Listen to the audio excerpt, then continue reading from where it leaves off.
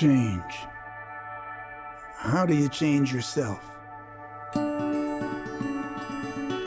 We've got a 100-year-old barn filled with the best kind of ghosts and spirits. We got to play for a few friends. You never know what's going to happen with new music.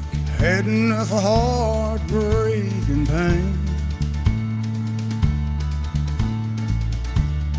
Had a little sweet spot for the rain. It's easy to lose yourself or never find yourself.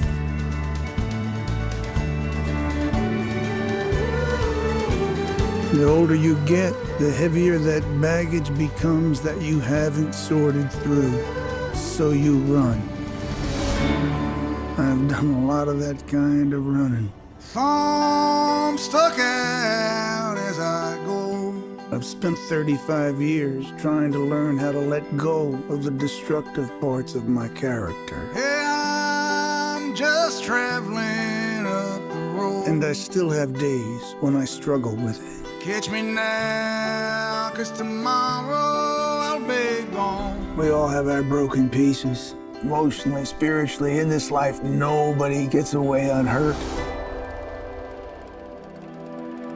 And we're always trying to find somebody whose broken pieces fit with our broken pieces and something whole emerges. You lose track of time. It's all just storms blowing through. Like wild horses. A certain kind of magic took place. Chasing wild horses. The music began to take on a life of its own.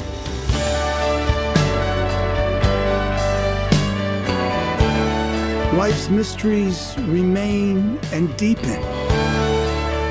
Its answers unresolved. So you walk on through the dark, because that's where the next morning is.